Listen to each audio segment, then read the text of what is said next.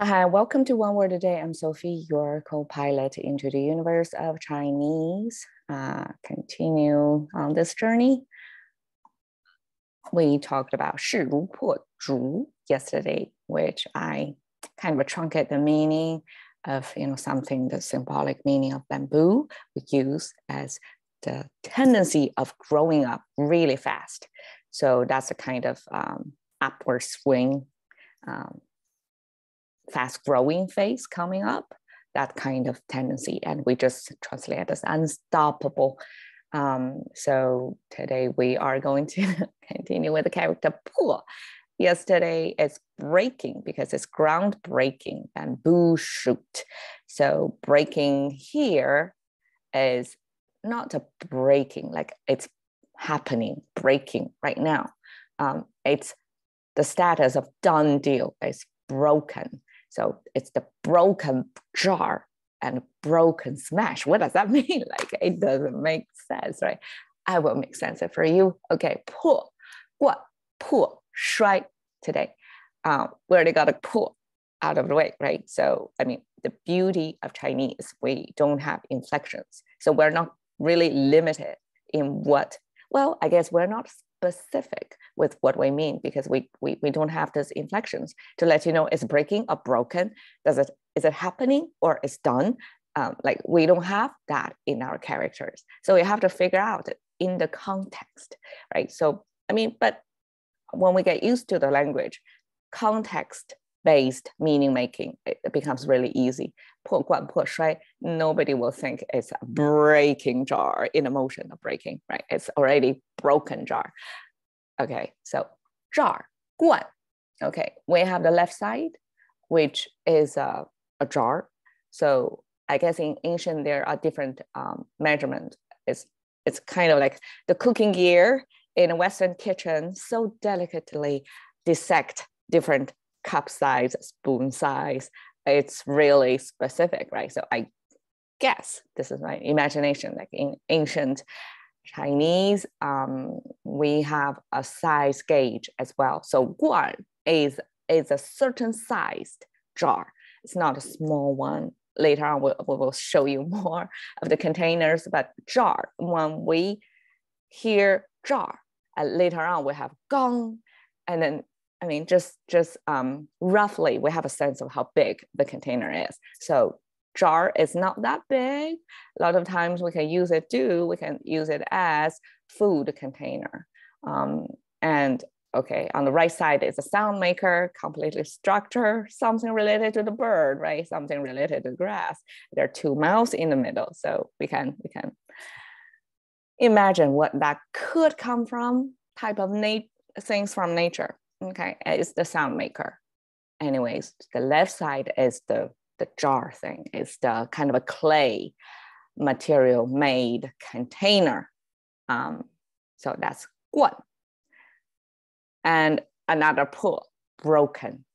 Okay, the last word is the key today. It's an action word. It's a very strong action. I use a smash. I'm not sure if it's strong enough. Okay, on the left side, meaning maker, it's related to the hand. So this is the hand gesture simplified. Yeah, we still have 5 fingers here, right? We have 5 little knots to mean 5 fingers. So this is a hand. When you see a hand symbol in a character, so it's something happening with your hand, right? So 摔 indeed, it's not like you're kicking it with your foot. We do have a kick with your foot symbol there, but 摔 is something, some motion with your hand or your arm or upper body in general. The right side is the sound maker. I mean, it sounds 帅. Okay, so together sound 帅, hand gesture together means 摔 smash. And in Chinese, I don't know, like if Chinese 摔 and English 摔 are different, but Chinese 摔 would be like hold something, like that motion. So that's the 摔 smash for us, okay? I want to show you the character on the right side, even if it's only a sound maker. it came from a kind of beautiful structure, right? It's a symmetrical. It got two flapping things on the side, two circles. I mean, you don't normally see circles in Chinese characters, but perfectly drawn circles. So, okay, the word originated of bird catching device. So I guess this is bird catching, and we have two birds caught in the middle. That's a kind of bird's eye view looking down of this bird catching device, and you have two birds inside captured already. That's the original meaning of bird catching, but eventually it pronounced as shuai.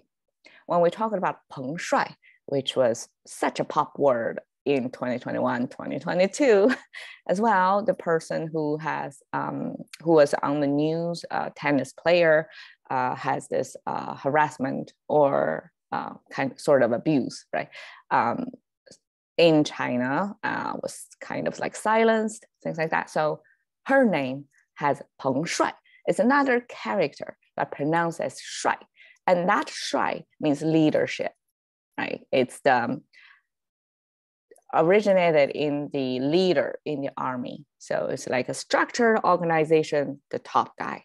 The top guy who supposedly knows the best what to do. And that's shuai. And here is a different structure. It's bird catching, it's a different thing, right? But somehow this word eventually kind of has a certain connotation, almost like the leader. So we also have shuai ling. Instead of using the leader word, we use this shuai, and with ling directly just lead. So shuai ling is almost like you can envision army, somebody is the head of the army and leading the troops somewhere. So that's the kind of shuai ling. And eventually, of course, in contemporary meaning, it will be like somebody in a business and to lead the team to do something, right? That's the shuai. And yeah, so we have shuai. So 破罐破摔, what does it mean? Sense making now of the four characters. We have the jar. So here I'm showing you the jar image. That's a kind of a guar we're talking about, right? So imagine this. You have some jar. It's perfect container. And now you chip it off somewhere. It's no longer in its mint condition. It's broken in however big sense, scale, right? And then 破罐破摔, it means, oh, once it got a dent, even, like it's not perfect anymore. And then your attitude toward it would be 破摔. 破摔, it simply means you don't really give a damn about the condition of the jar anymore. You start to use it really hard. And even if you may smash it to broken pieces, like completely broken, you don't care because it's no longer perfect. I think it's a perfect four character, very succinct way to capture human psychology. Of once you break a certain,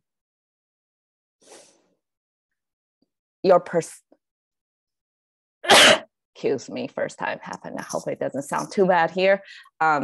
Your perfect condition or your pursuit of perfection, right? So once you break that, you're psychologically, like you kind of release a certain energy, like you're no longer confined by maintaining the perfect status quo. Like it's such a heavy burden to be perfect somewhere. And then your attitudes start to change. It's like you can smash it. You start to get into motion. Like you can really, almost like you really start to live normal without the confinement of trying to maintain a perfect jar there.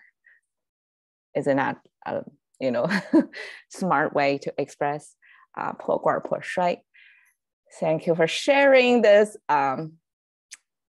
really good, useful, human psychologically proven true common experience 破罐破摔 with me today, and cash into the currency of thinking.